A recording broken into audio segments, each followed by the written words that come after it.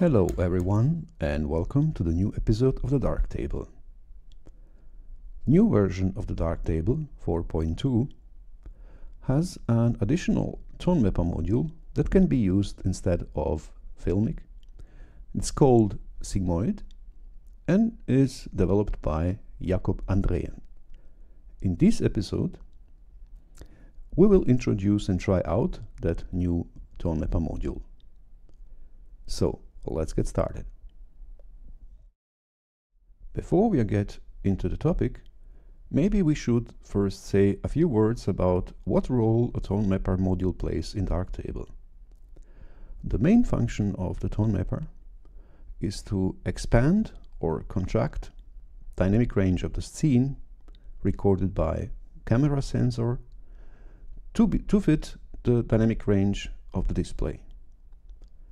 To be able to demonstrate it a little bit, I have prepared here a linear step gradient, and I have also turned off the tone mapper, so you can clearly see the waveform in the waveform here, the uniform linear distribution of brightness from shadows to highlights. And let's see what happens now. When we turn on one tone mapper, we can start with a filmic. If I enable filmic now, you can immediately see that he creates some kind of tone curve with compressed highlights and shadows. You can also recognize it here, and not so much the midtones. He actually tried to represent to some extent the tonal and color response of analog film, like this one, for example. So it's quite similar. Therefore also the name filmic. Okay, but how can this be useful for us? Let's disable filmic again for a moment. Ideally, your main subject should be somewhere in the mid-gray area. Let's say you want to take some portrait here, or a person should be somewhere here in this area. You can see this patch here is in the mid-gray because it's the same like the surrounding. So you want to have your main subject there, and the highlights and shadows are not so important. But often we don't have that kind of situation. For example, if you want to shoot the portrait somewhere outside and you have a nice sunny day with some clouds here in the highlights, and you don't want to have your main subject in the direct sun. For example, if you want to have it somewhere in the shades a little bit, so you need to underexpose your main subject to be able to get all those details in the highlights. For example, your person will be somewhere here, a little bit underexposed. So you need to correct that afterwards by editing. So that means we need to bring our main subject, our portrait, in the mid-gray area here. We can do that with exposure module, and let's see what happens if I add some exposure until I have something like mid-gray here. Okay, now our main subject is nicely exposed. It's in the mid-gray range, but we have lost all details in the sky. You can see we don't have any information about these patches which are overexposed. You can also recognize that in the waveform. And now when we enable filmic, he tries to compress that highlights area, and we can also adjust the filmic even more.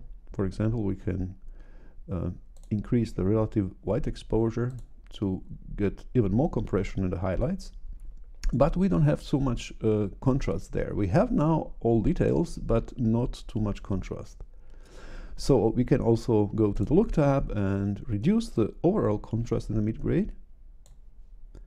And now we see more details here. So now our main person, our portrait, is in the mid-grade, so it's nicely lit, and we will have also some details here. What we also can do, we can use tone equalizer and reduce the brightness of the highlights even more. Well, let me go there, even locally, something like that. Now we can add one more instance, for example, but without preservation of the details. So let's use simple tone curve, also adjust the histogram. And when we now add a little bit of brightness in the highlights, now we can clearly recognize every patch again. And now our main subject is well lit, and we have also all details in the sky. We can, of course, even more correct it even more, or let's say go back a little bit with relative light exposure, and now we have compressed our scene to the display dynamic range with all details that we want to have. Okay, let's see how sigmoid behaves in this situation. So let's begin with any adjustments first. Just turn the sigmoid module on, and as you can see, we have also some kind of curve which is quite similar to that curve of the filmic. It's not identical, but quite similar. And sigmoid is has not too much options, which it's quite simple, which is also a nice point. You have, for the brightness, you have contrast. So let's see what happens if we add some contrast. So we have some kind of S-curve, and we also have that skew, which is additional contrast that can be shifted from to highlights or to the shadows. So let's try that. Now you see we have now much more contrast in the highlights, or in the opposite direction. Now we have some contrasts, in additional contrasts in the shadows. So for example, if you have some high dynamic range photo, you can remove the contrast here and add some contrast in the highlights, and you will have immediately much more details in the highlights. Okay, so let's try that similar thing as with filmic. Let's go to the, let's disable it again. So we have here our portrait, and here the clouds. So we will add some exposure to match the mid-gray. Let's see what happens when we enable sigmoid. Now, as you can see, we don't have too much control about dynamic range here. We have contrast and skew sliders. We cannot compress additionally the highlights. So only thing which can be done now is to remove the contrast a little bit here, and maybe add some skew. And we need to use tone equalizer to be able to darken a little bit the highlights, and the same procedure as before, for example like that. And now we can use another instance, simple tone curve, and add some contrast there. Or we can also use a bit skew, and as you can see, we have quite similar result like with filmic. We have nicely the person or portrait, and we have also all details in the sky. Okay, let's try that now in the real example. Okay, let's start with this one, and I have used color calibration here to make some black and white version so that we concentrate ourselves only on the brightness. And I would like to brighten a little bit that chair here without losing the details in the highlights. Now if I do that without any tone mapper, let's say we go about 2 exposure values higher, something like that. Oh, you can recognize we have lost a lot of details here on that ground here, where we have direct sunlight. So let's enable filmic and see what happens. And immediately we have our details back. And we can also compress a little bit the highlights so that we have that kind of scene. And you can see we have now more or less brightened the scene without losing too much details here. I think I can go even higher here, let's say about 2.8, and maybe compress it even more. So, and now when we compare before and after, it looks quite similar like this one. I hope you can recognize it a little bit. Let's make it a little smaller. You can see how filmic mimic that tonal range of analog film. We have underexposed area with details in the highlights here, similar like this one here.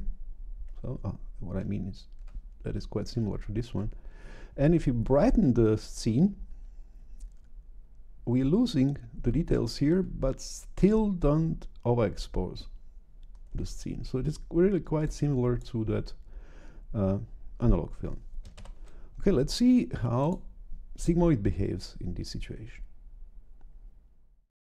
Now I have take snapshot of that version with the filmic. On the left is the filmic version, and now we will disable filmic and enable sigmoid and see what the difference. And you can immediately see we have much more contrast in the mid-gray here, if you see the chair. Yeah, but we have less details in the highlights. Okay, let's see how can we improve that with sigmoid sliders. Okay, now we could go down a little bit with the contrast. Let's say something like that, and then now you can see it's quite similar to that version of the filmic. Maybe we can also go down with the screw. Let's play a little bit. See, can we get some similar result? So as you can see, it will be quite difficult to get the results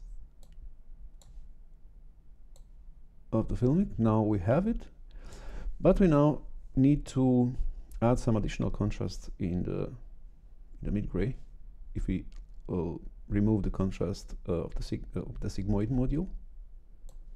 So we have two options. We can add the contrast in color balance RGB, for example, here, and of course correct that fulcrum, or we can use tone equalizer and go down a little bit with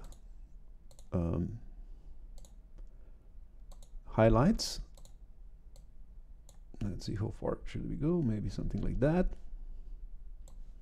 Let's compare it, and now we can add some contrast or go or with the skew slider higher. Let's see. Now you can see it's now we have quite similar situation. So when we're talking about the brightness, I will say filmic has better options. It's better for compression of the highlights, or with another words, you won't get a quick results if you have high dynamic range. You won't get quick results with sigmoid without touching other modules. It will be quite difficult to get it only with 2 sliders, so you will need to play around with others. Okay, but how it works with another examples. Now we have a low dynamic range photo, and I will try to develop this photo first with a filmic and then with a sigmoid independently. So let's start with filmic. This is how it looks without filmic. If we enable the filmic, it looks like that. And now we need to brighten the scene a little bit. So let's go with exposure a little bit higher. I don't know, maybe something like that. And we have now the possibilities to expand the dynamic range. If we move the white relative exposure to the left and also black relative exposure to the right. So let's say something like that. But as you can see, it's not enough. We can use a contrast slider, but I don't like it because it doesn't make that nice contrast that I would like. So I will use color balance RGB to improve the colors and also the contrasts additionally. Okay, so we need to give some saturation and shadows and midtones, maybe go a bit more with perceptual brilliance, creating highlights, and maybe go a little bit down with shadows there. Maybe also a bit of global vibrance. And now we have nice photo. So let's see how can we get a similar result with sigmoid. I have now snapshot with filmic version, and we will now play with sigmoid. So let's disable filmic, enable sigmoid. And as you can see, we already get some nice contrasts. So we need to go up with exposure. I don't know, let's say something like that. And as you can see, we have already nice contrast, but we can increase that with contrast slider, let's say something like that, and compare it with filmic. And maybe also go with a skew a little bit up. And you see, we already really quick have nice result with sigmoid. And when we compare the contrasts, the sigmoid has softer contrasts in the shadows, what I really like. It's not too harsh. And also in the midtones. And as you can see, also the color preservation is quite nice. So we didn't need to touch too much anything else. We could though go with a color balance RGB, maybe add some vibrance and so on. But in this case, we have quite nice and quick results with sigmoid. We didn't need to touch too much other things. Okay, let's see another example. Okay, we have again one photo with high dynamic range, but this time with the color, so we can compare those two tone mappers. So let's start with the filmic first. So I would like to add some exposure to brighten the scene. Let's go something like that. And maybe I would like to brighten it even more, so we'll use I don't want to go more with the exposure. Maybe I could compress a little bit highlights here so that we don't lose them. And I will use tone equalizer. So I want preset, this kind of preset. Maybe adjust the exposure compensation, and I would like to go a little bit down with highlights so that we don't lose the details in the clouds. Now I need to use also color balance AGP to improve the contrasts a bit. So I will go with shadows a little bit down, add some saturation, and more or less we are done with filmic. My version of filmic has also I have disabled the preservation of chrominance. So let's see what happens if I add the standard power norm, and now we have also a bit more colors in the highlights. So this is how filmic version looks like. I have all details now. I didn't lose any details in the highlights, and I have nice contrast and mid grays. Maybe just a bit more contrast, let's say something like that. Okay, let's see how can we achieve a similar result with sigmoid. Okay, we will use now sigmoid, tone mapper, and I have also take a snapshot with a filmic version so that we can compare that. Okay, we go with exposure a bit up. Let's say something like that. And as you can see, we are losing the details in the highlights here. We need to do something for that. But before we do that, let's go with a tone equalizer. Let's use tone equalizer, similar like the version with the filmic. I will also use that preset. And now I can also go back with the highlights so that we have similar situation, and we can improve it even better. Maybe add a bit more contrast in sigmoid, tone equalizer even more down.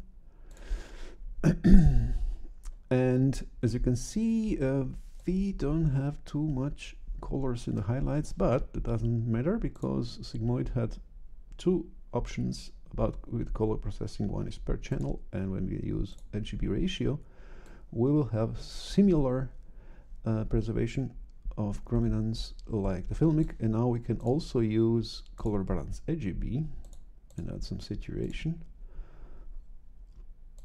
and we will have quite similar result. So okay, now let's see. Let's use one more example.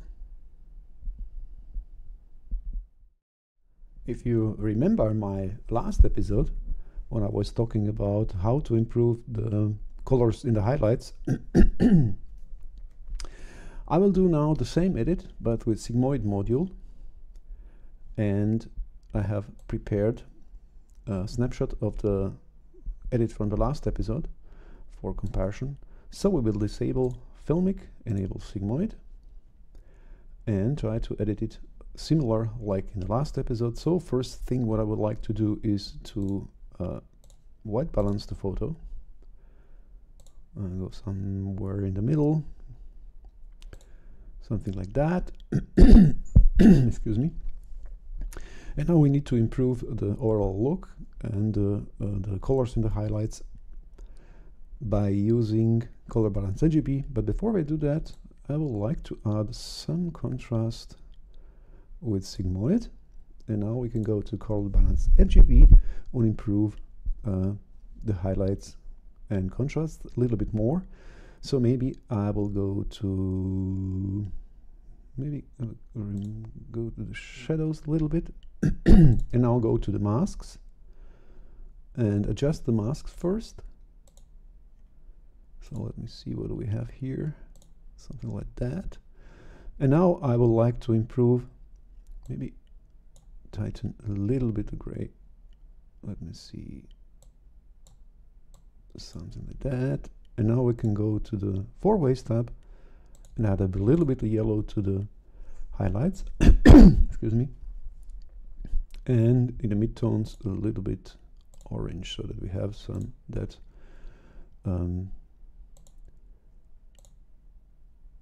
improve the sunlight color.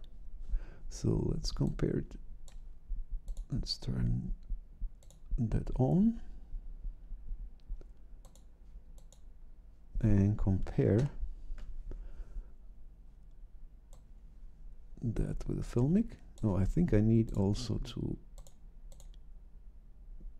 the rise correction and denoising, so that we have the similar. And now you can see we need to improve the contrast a little bit, so let's go again to the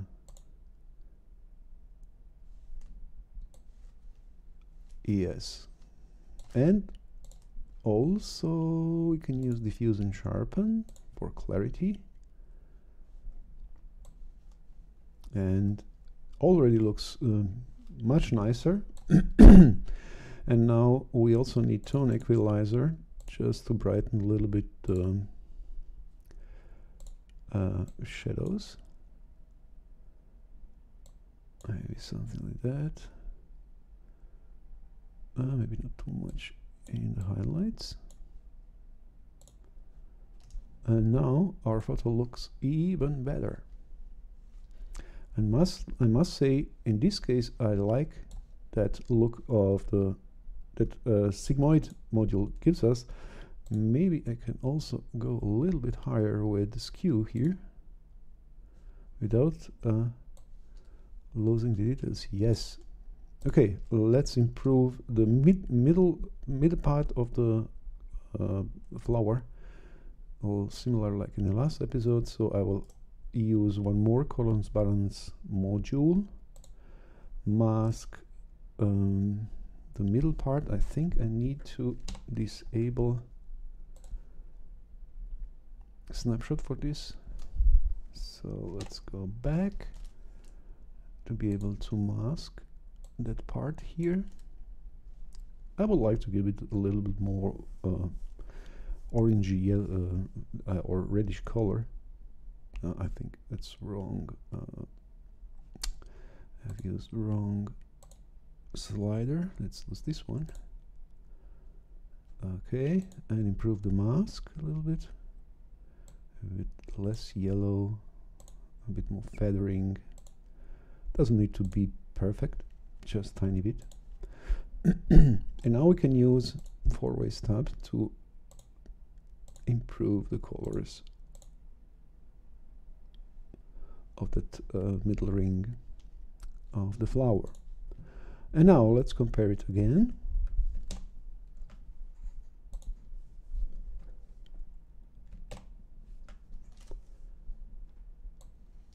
Oh yes, it's much better. So for this example, I like much better the sigmoid, because this per channel color processing works in this case extremely well. Now we can also use RGB ratio, and we will have quite similar result with like filmic, but per channel color preservation is much better in this case. As you can see, we have quite nice colors in every area of the photo. So what is my conclusion? I will say sigmoid shines with its simplicity, good contrast from the beginning, and also good preservation of colors. Especially fast, it gives very good results when dealing with photos with low to medium dynamic range. Also, its standard per channel option of color preservation gives in many cases better results than filmic algorithms. Filmic, on the other hand, has its advantages when dealing with high dynamic range photos. Its option of additional regulation of compression in highlights and shadows, contrast and mid-grays, and choice of different color preservation algorithms can, under certain circumstances, give better results than the possibilities offered by sigmoid. However, the filmic settings alone will never be enough to get good results. Additional saturation and contrast corrections, for example with a color balance RGB module, are almost always necessary. In the end, I can say that both modules, with their advantages and disadvantages, do their job very well, and I see Sigmoid as a nice addition to the functionality of Darktable. So, with that, I would like to conclude this episode, and if you have some questions, please ask in the comment section or go to the pixel.us discussion forum, and I will be happy to answer them. Okay, thank you for watching, and until the next time.